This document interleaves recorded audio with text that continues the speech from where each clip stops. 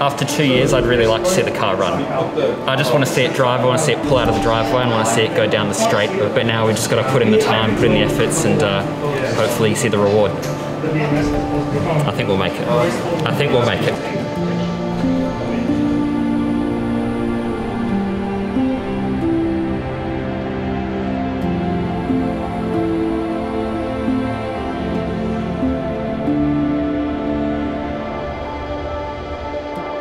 I think going into this project I was quite naive. Like, everyone tells you stuff is going to go wrong. It almost seemed at each step we just run into a roadblock. And I was like, right, is this terminal? Like, is this going to push us back a month, or is this going to push us back a few hours?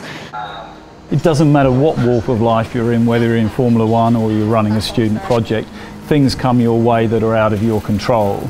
And it's not just lockdowns. We're facing problems with the supply chain of components in this country at the moment. I wouldn't bring a pandemic upon anybody, but hopefully we're all learning from it, and hopefully we'll all be better as a result.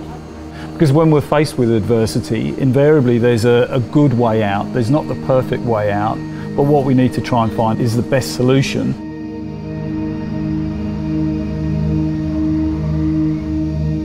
I feel like we've been reacting to spanners in the works probably at every possible stage. I mean, the entire car is just iterating on itself, really. Like the steering, the suspension, even solar panels, drivetrain.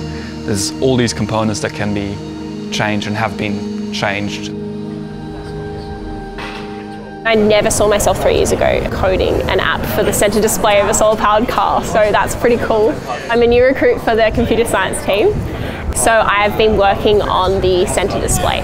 Definitely onboarding onto a project like this, there's a lot to learn, and I've learned some new coding languages out of this. There are some really incredible people on this team, and if they can have the car working, that would be insane.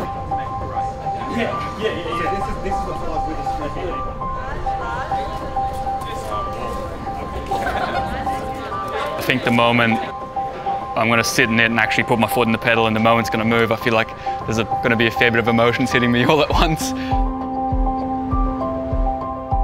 It's really hard to explain, it's pretty amazing.